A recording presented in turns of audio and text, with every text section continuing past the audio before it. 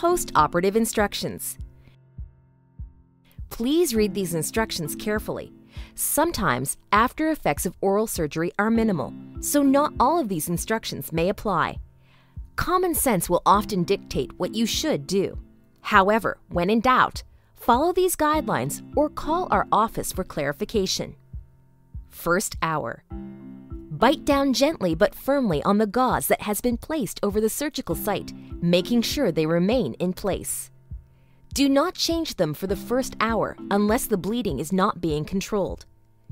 If active bleeding persists after 1 hour, place enough gauze to obtain pressure over the surgical site for another 30 to 60 minutes.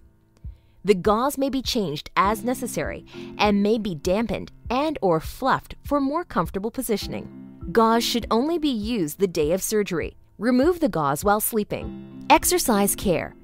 Do not disturb the surgical area today. Do not rinse today or probe the area with any objects. Do not drink through a straw nor spit. You may wish to brush your teeth gently the day after surgery.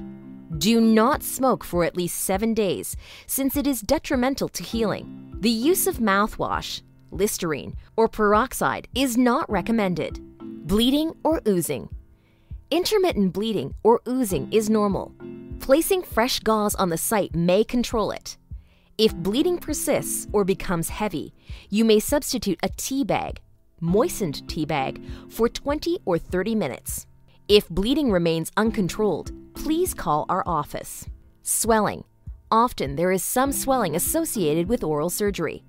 You can minimize this by using a cold pack and apply to face or cheek adjacent to the surgical site. This should be applied 20 minutes on and 20 minutes off during the first 12 to 24 hours after surgery. Take any doctor-prescribed medicine for the control of swelling as directed. After 24 hours, it's usually best to switch from ice to moist heat to the site. You may wet a towel and place it in the microwave until warm, not to burn yourself.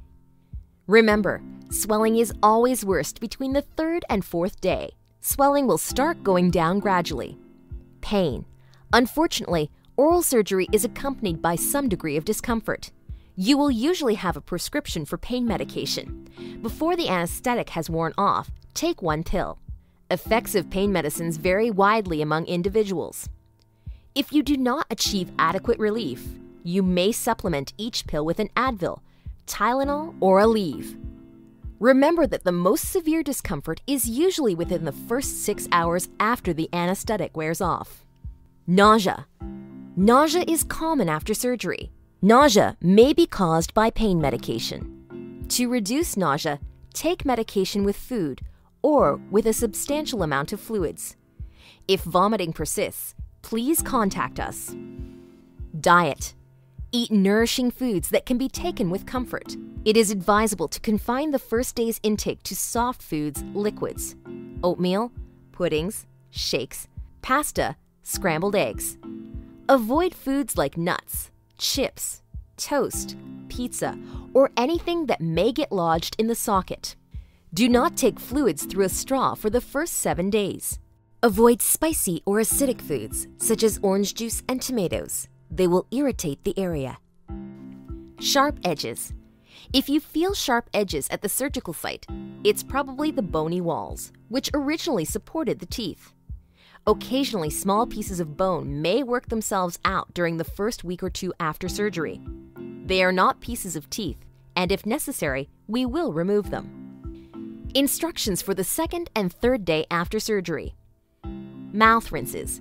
Use 1/4 teaspoon of salt dissolved in an 8-ounce glass of warm water and gently rinse.